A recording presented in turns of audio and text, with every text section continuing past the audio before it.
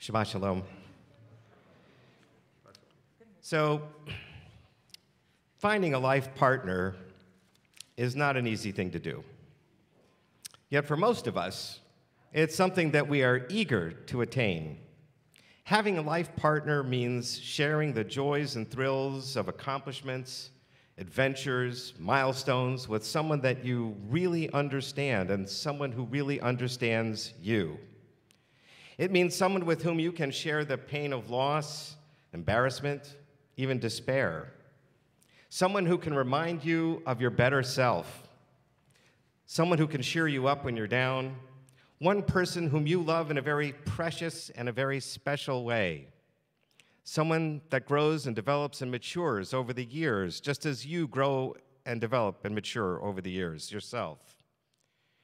As I said, most of us are eager to have such a relationship. I realize, of course, that not everyone is so motivated. For some people, a lifetime friendship provides that kind of support and comfort. Life is complicated. Everybody's different. I also realize that for many people who are searching for a life partner relationship, they nevertheless find it distressingly elusive. Looking back over the last 30 years of my life, I consider myself very lucky. But for the first 30 years of my life, am I that old? Well, let's just say I didn't feel so lucky. As a lawyer in Los Angeles, believe it or not, I found it difficult to find that right person. What was I looking for? Well, by then I was a pretty observant conservative Jew. That meant I kept a kosher kitchen, I didn't use electricity on Shabbat or drive on Shabbat, and of course I observed all the holidays. I went to shul every Saturday. You could say Judaism was pretty important in my life, and I wanted to share that with my partner. So you might say to me, yeah, but Rabbi, you were living in Los Angeles. It's a huge Jewish community. What's the problem? But I was not Orthodox, and I didn't want to be Orthodox, and I also didn't want to give up Shabbat and Kashrut, and that did limit, to some extent, the options. So one time I signed up for a computer dating service. Yeah, I know, that used to be a thing. That was before people had phones with apps and stuff like that you could do this on. Anyway, I signed up for this computer dating service, filled out this long questionnaire, and in exchange for the fee, I'm supposed to get 5 names with phone numbers for 3 months. And the first month, I got 0 people. So I called them up and I said, hey, I paid good money for this. And they said, well, let me take a look and see what it is. And sure enough, keeping Shabbat and kosher was an issue for them. Anyway, I did eventually get matched up with a couple of people, and I went on some blind dates, and if you've been on blind dates, you probably can guess what happened. So then I went to Israel. But before I tell you the rest of that story, I want to talk about what happened with our ancestor Abraham when he wanted to find a spouse for his son Isaac. So you probably have heard the story before. He got his servant, whose name was Eliezer, to go up north to the family home up in Syria and find a wife for Isaac. And so Eliezer makes a deal with God. If I ask these women over at the well, they're getting water from the well, if I ask them to give me water and one of them says, yeah, I'll give you water and your 10 camels. Camels, remember, drink a lot of water. I'll water your 10 camels. The woman who says that, that's the one for Isaac. And of course, Rebecca does just that. So on the one hand, this could be what we say is beshert. It was just luck. It was, he could have said, if she has a blue stone in her pocket, or she's wearing Calvin Klein's Obsession cologne, then that's the one. But he said, no, I got to water myself and these camels. And I think he was intentional with that, because this character demonstrates extraordinary kindness to strangers. He's a stranger. They didn't know who he was. And it shows tremendous compassion for animals, 10 whole camels, and a determination in performing a very challenging task, drawing all that water. And I believe Eliezer was specifically looking for that character trait for Isaac because he believed that's what Isaac desperately needed. Remember that Isaac's mother, Sarah, had just died. His father, Abraham, had nearly sacrificed him to God, for crying out loud. It's true, our tradition says that Isaac was 37 years old at the time, and Abraham was therefore 137 years old. So if Isaac didn't want to participate in that event, he could have said, I'm out. But still, that must have been a life-shattering experience.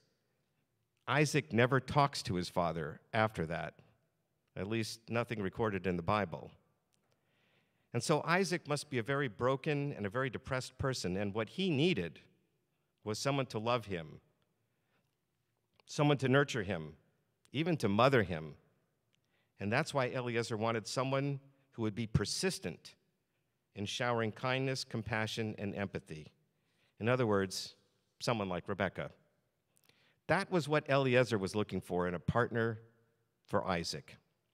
So I went off to Israel. I packed up all my stuff for a year, and I went to study Jewish texts and traditions. And I thought, maybe I'll find somebody in Israel. After all, I'm putting myself in a place where there's a lot of other Americans who speak English and are nevertheless really interested in Judaism. I loved learning that year, but I was not so successful in finding a partner until about halfway through the year. In the middle of that year, I went to a Shabbat dinner with services at someone's apartment. There was a bunch of students from HUC and JTS, and that's how I met Diane. This potluck dinner was organized every month by this group of students, but it was the only time that I went, and it was the only time that Diane went.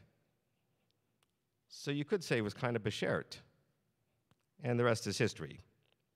So the moral of the story is this. When you're searching for a life partner, here are 6 really simple, maybe obvious things to do. First of all, know yourself. Know what is really most important to you. And also, know what you can compromise in your life. Second, put yourself in places where you're likely to meet the person you're looking for. Listen to your friends as well. As with finding a good job, your friends know you, and they know a lot of other people that you don't know. So they may know someone who would be a good match for you. Of course, they could be wrong, but it's worth a try, right? Sometimes it's a matter, the third thing is sometimes it's a matter of luck. Just being at the right time in the right place. It's beshert. Being at the right place at the right time in your life with someone who is also the right time and the right place for them, that's luck. But if that's luck, number 4, never give up hope. You never know what tomorrow might bring. On the other hand, don't let life pass you by in the meantime. Every single day is precious. Make the most of it for you and your life each and every day. Number 5, I always ask couples for whom I'm going to do a wedding how they first met. And nearly every single time they tell me this story. Whatever it was they did, they got into a conversation, they lost complete track of time and everybody else in the room. Same story that Diane and I had. What this tells us is that you have to be yourself. You don't want to pretend to be someone else when you're going out with somebody you're going to spend the rest of your life with, because then you have to pretend to be someone else the rest of your life. If you're being yourself and you're connecting to that other person who's also being genuine, that's what makes that magical moment of having such an easy conversation that can go on forever. And finally, be prepared to grow and change, hopefully together. Life really is a journey. It's not just a cliche. And like a journey is filled with hills and valleys, good times, challenging times, successes, even failures. Well, let's not call them failures. We'll call them learning experiences. We're all just doing the best we can. And if we're really lucky, we get to share some or even most of that journey with someone very special. Shabbat Shalom.